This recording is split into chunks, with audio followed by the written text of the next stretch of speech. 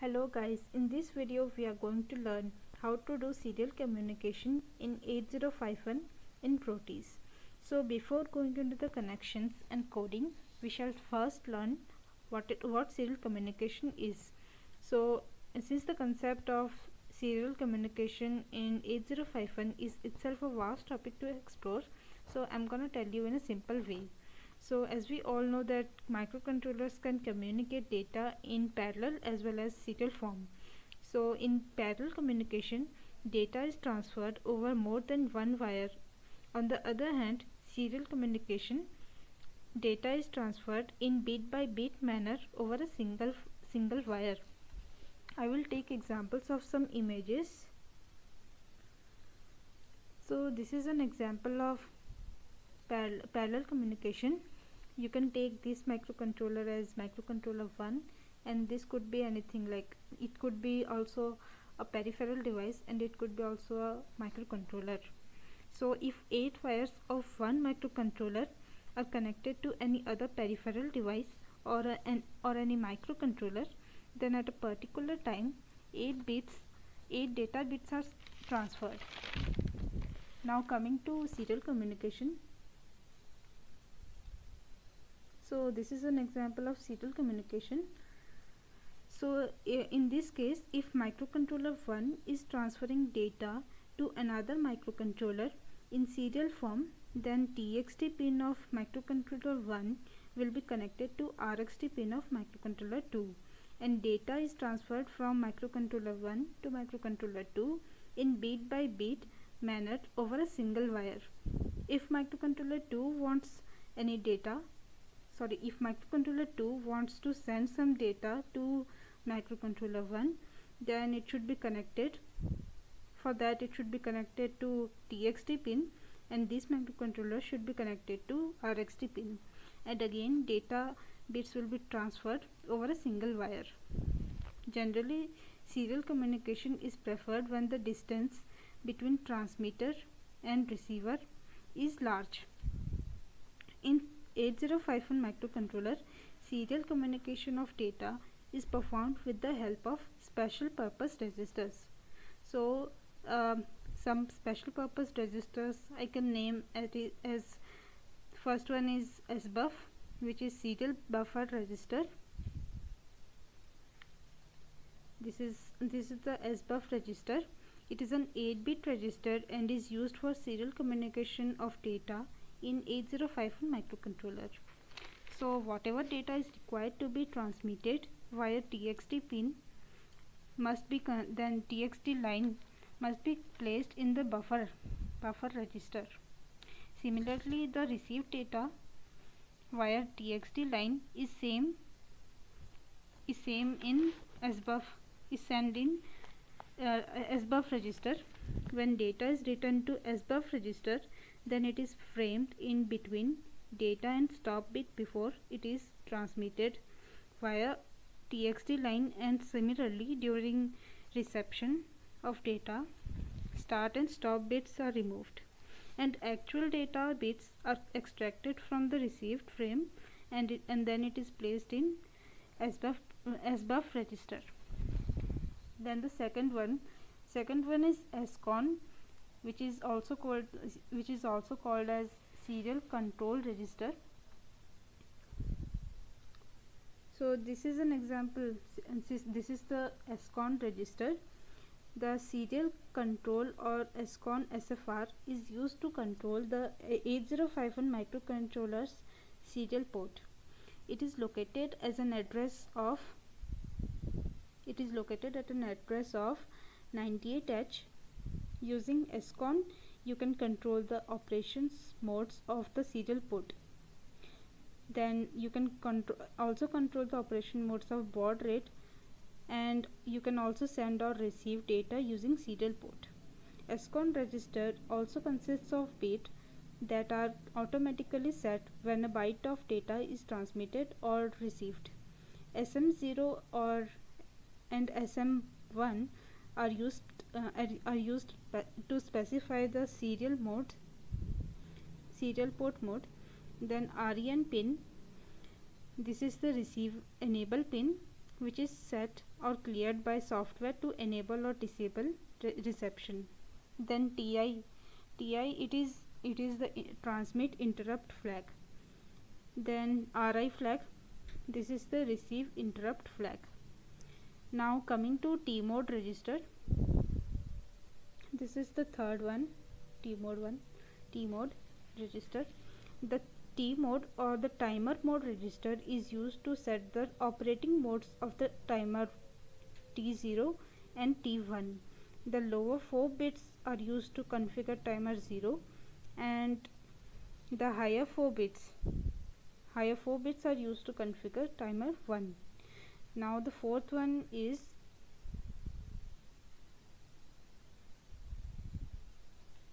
TCON register, which is timer control register. Timer control or TCON register is used to start or stop the timers of 8051 microcontroller. It also contains bits to indicate if the timers has overflowed. It also contains of interrupt related flags. So the fifth one, this was all about TCON register, and the fifth one we have TH1, which is also called timer 1 register high byte. So the timer 1 high byte register is loaded with appropriate value for baud rate generation. Timer 1 in mode 2 is used for baud rate generation. The baud rate is the rate at which information is transferred in a communication channel. Baud rate is commonly used when discussing electronics that use serial communication. In the serial port context, 9600, that is 9600 baud rate means that the serial port is capable of transferring a maximum of 9600 bits per second. So too much with the basics, right? Okay, now we shall know how to perform this serial communication in Proteus. So here for this project I have used 8051 microcontroller, 8 LEDs I have used, then a virtual terminal I have used, some components that will provide the clock and reset the microcontroller. So the LEDs are connected to port P1 and then virtual terminal is connected to port P3 in the serial port pins of 8051.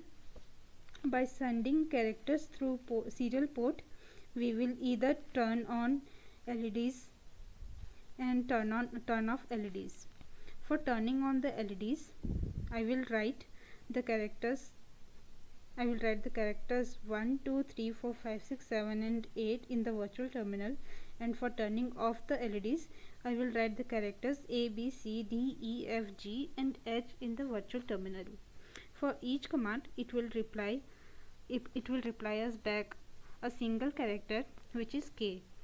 So in this way we are doing the two-way communication, that is sending as well as receiving the serial data.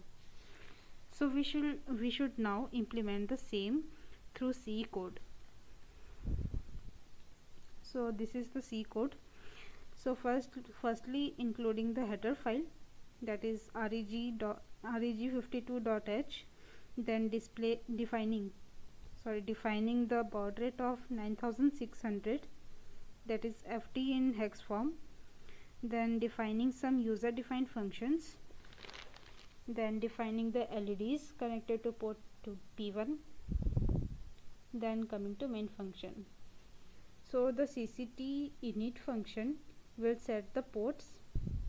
I am making here P3 port pins active, and the P1 port will be at initially low state.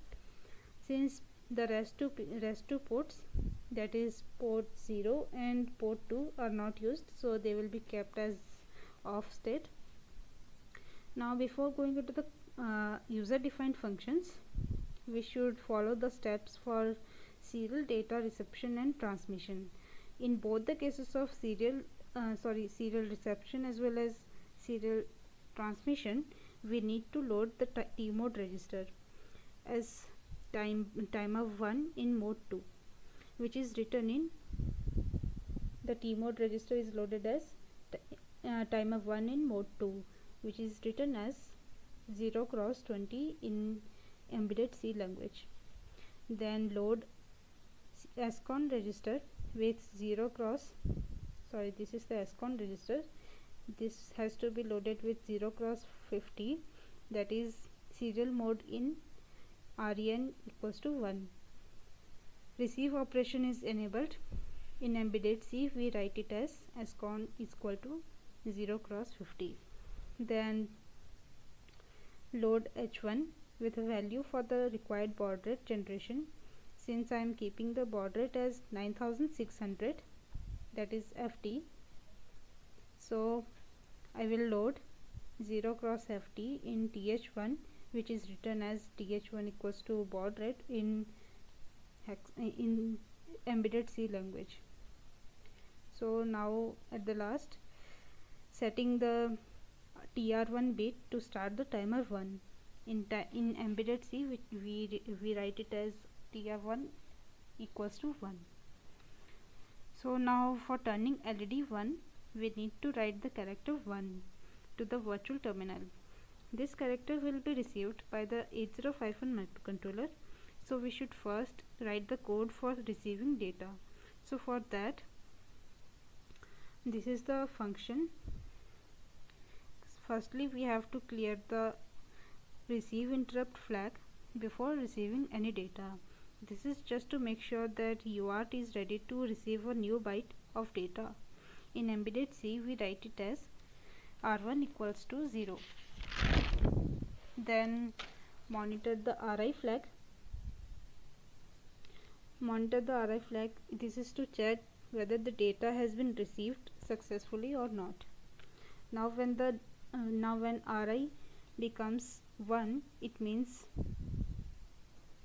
that a data byte is received, and so the received data byte must be stored in some temporary variable for further processing. So this is the temporary variable CHR, which I have defined. After receiving the character 1, the 8051 microcontroller will make the LED 1 turn on, and in return it will send the character K. So for that like if we want to receive the character K in virtual terminal, we have to perform the operation of transmission. So for that we have to, the transmission is done by this function, that is send byte serially. So here first of all clear the interrupt flag, then load the SBUF register with serial data. The serial data, it is the parameter passed in this function. Here and this serial data is K, so the K will be passed on to SBUF register.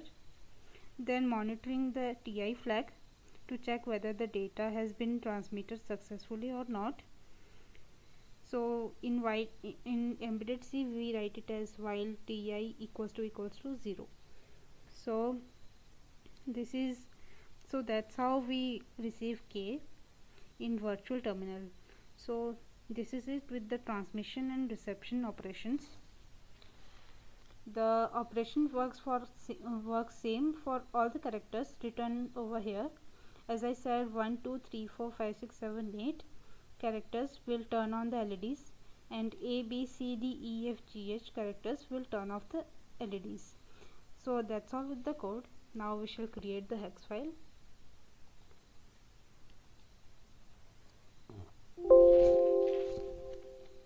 Builded the target.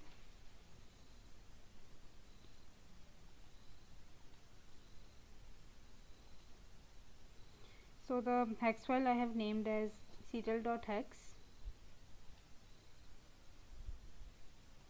I will import it in the 8051 microcontroller.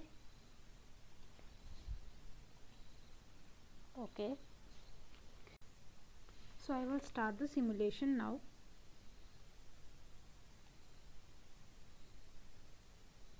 For turning on the LED 1, I have to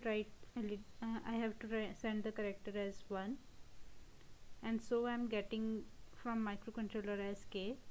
That means the connection between both the ends, between both the devices, has been performed. Now to turn on the LED 2, I have to write 2. Similarly 3, 4, 5, 6, 7, 8. That's all the LEDs are turned on. Now to turn off all of them, one by one I have to write. For turning off the LED 1, I will write A, then B, C, then D, E, F, G, and then H.